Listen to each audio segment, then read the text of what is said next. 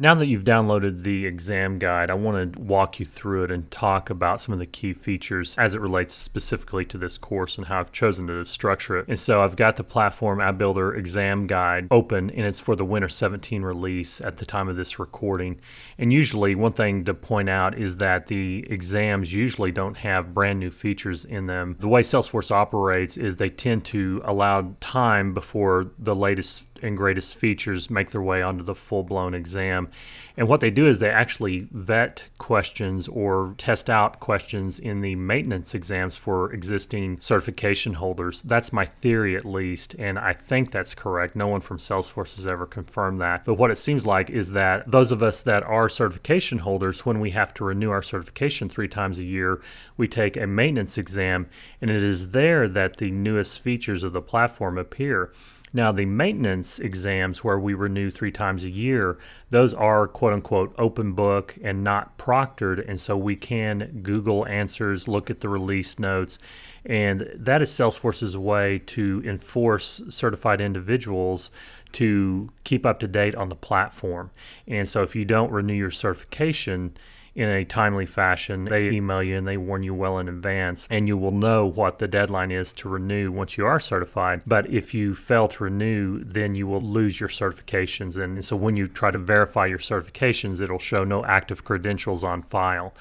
And so for this exam guide, I want you to know that if your current instance is Spring 17, you're going to be fine going through this course. And so I know that I'm recording and speaking well into the future, but speaking from experience of having done the admin course, I've had students now that we are in the Winter 17 release wanting to know if they're going to fail the test because some of the lectures were geared towards Spring 16.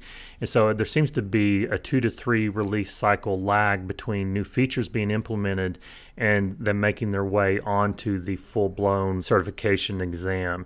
And so just bear in mind that on the maintenance exams are where the new features appear, so you do not need to worry about what release you're on. Trust me. And as Salesforce makes updates, I am committed to updating this course to the best of my ability. And so please do let me know if you see something that's out of date. And so enough on all that. Let's talk about the exam guide, shall we? And so scrolling past the contents and about the credential, there's some good information there. Purpose of the exam, blah, blah, blah. So then the audience, you can feel free to read through all that. So one thing I want to highlight though is that a candidate for this exam is not expected to be able to administer Sales Cloud or Service Cloud. They're not expected to have programmatic development experience such as Apex, Visualforce, etc. They're not expected to design custom interfaces using Visualforce, and they're not expected to design custom Lightning components using Apex or JavaScript. So you do not need to know how to code in order to pass this certification. So moving onward, about the exam, useful information here: 60 multiple choice, multiple select questions. The passing score is 63%, which is a lot harder than it sounds like at this point, trust me. Registration fee, US dollars of $200, retake fee is $100, time allotted 90 minutes. And so the delivery options, which we will discuss more later at the tail end of this course, I'll show you how to set up your webcam if you want to take the test remotely from home, or you can go on site at a testing center to do a proctored exam. The online exams are proctored as well, which means someone will be actively watching you through a webcam for the full 90 minutes and making sure you're not cheating. It's a good safety measure to make sure that the certifications mean something. The main thing though, as far as how this course is structured, you will want to hone in on this section 5 exam outline. And so if you notice, if you look at the outline of this course that I've put together and you look at the exam outline in the study guide, I follow along this exam outline step by step. The first primary section of this course is Salesforce Fundamentals, and so that is there. That 8% weighting of the exam is around Salesforce Fundamentals. And so each of these bullet points I have looked at and rolled over in my mind and looked for examples and figured out ways to demonstrate and speak to each of these core bullet points that you will need to be able to understand in order to get this 8% of the exam. And then I've done the same for each section of the exam guide, and I've made a section for each in this course. So the next section of the course is data modeling and management, which is a pretty large chunk of the certification. It accounts for 20% of the exam, and so that section is a larger section in this course.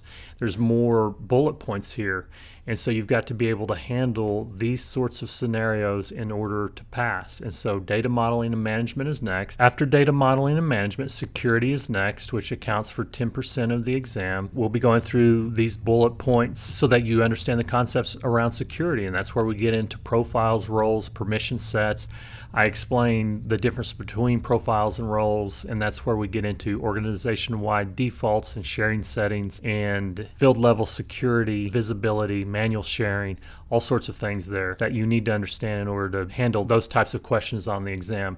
Then the next section in the exam guide is business logic and process automation. This is by far the largest section of the exam, 27%.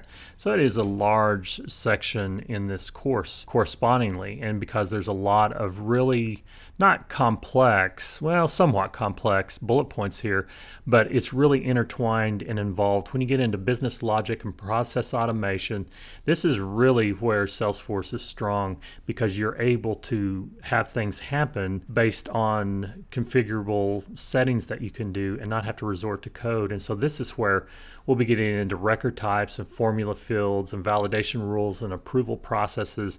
And then some of the really cool things that I've always liked with Salesforce are workflow rules, and there's a lot of power behind those. And then some of the newer things such as visual workflow and process builder. And then we're also going to go into how to decide which of those options to use when. There's a lot of confusion around where the line begins and ends for when you should use a workflow rule versus when you should use a visual workflow versus when you should use a process builder versus when you should use Apex code. And so my goal is to make that clearer in your mind so that you can handle those sorts of scenarios on the exam. And then as well, other things such as this ramifications of field updates and the potential for recursion. We'll go into all that in that section. And then a much lighter section, but still important on the exam, is this 3% weighting for the social features of Salesforce. And so there's a short section related to social, and I show you how to tie in Twitter and Facebook into Salesforce and how that works. And so then you will be able to describe the capabilities and use cases for social features. So towards the tail end of the course and of this exam guide user interface, a large portion of the exam, weighting of 14%.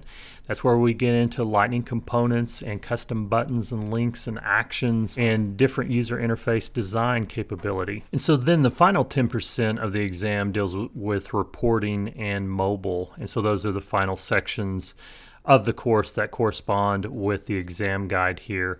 So now you can see how I've structured this course, and it's to correspond with the sections of the exam guide. And then at the tail end of the exam guide, there's the sample exam questions. I do have lectures for each one of these questions specifically, and I go in the order for these where the different topics are addressed in the course. And so I think the first one that we will address a little bit later in this course is question number 3, and it's related to the App Exchange. And so those give you a good flavor of how the questions appear on the exam, and I follow up some lectures specifically with these sample exam questions because these are ones that Salesforce provides publicly, and so I don't provide like exam dumps, so please don't ask, but I did want to at least show you the ones that are publicly shared by Salesforce so you can get familiar with how the questions are worded, how to approach questions, and how to glean what the right answers are strategically. And so if you just hang with me through this course and begin to understand the core concepts that are represented in these concepts, then you'll do fine. So once again, you can download the exam guide from certification.salesforce.com. I've made the link available as well in the resources section of the lecture. And next we're going to sign in and complete the Lightning Experience Migration Assistant.